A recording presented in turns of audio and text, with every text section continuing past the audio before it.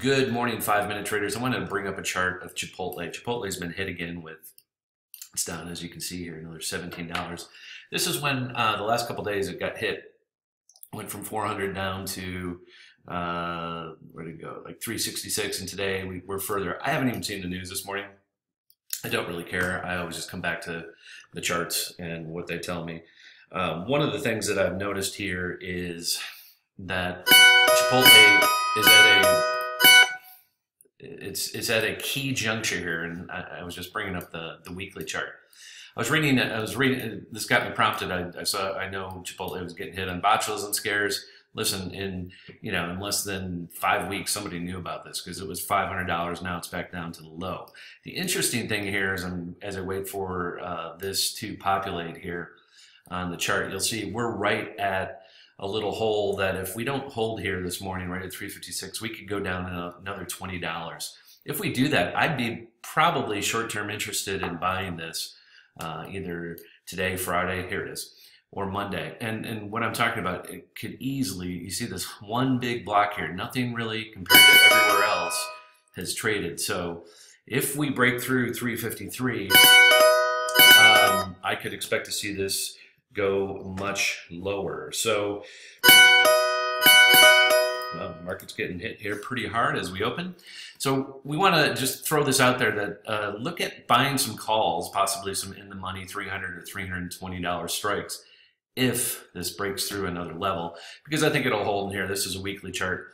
It should hold the 300, 320 level. So this is my guidance. I was reading a Priceonomics article that was talking about the fact that in America we have so much Mexican heritage, and different parts of the country eat burritos and eat tacos. Well, here on the West Coast, it's definitely different styles of burritos from California up to Washington. I'm here in Oregon, and I'm a burrito fan. So my favorite meal at Chipotle is a burrito.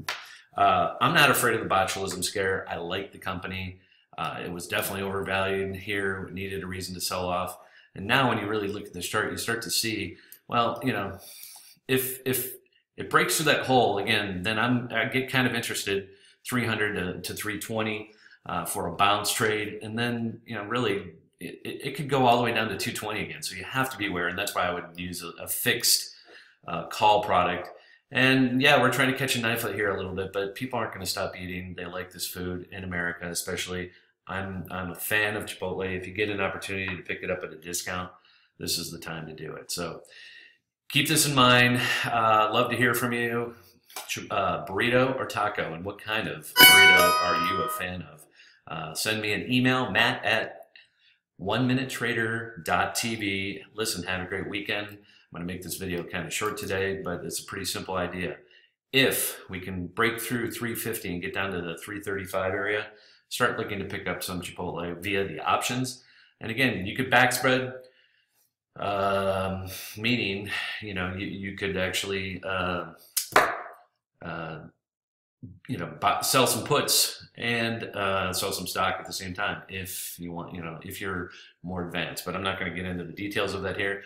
Look to buy some calls straight up, if you don't want to buy the stock. I think that is the easiest way to do it. And as this gets hit, the calls should get their volatility should increase, and they should get crushed. So think about that. If it breaks through 350, alert yourself. Again, you can see as it opens here, it's kind of holding, and we'll see what happens. So have a great weekend. We'll see you next week here at the 5-Minute Trader, and we hope you're enjoying the summer, getting out there, having fun. And we will talk to you next week.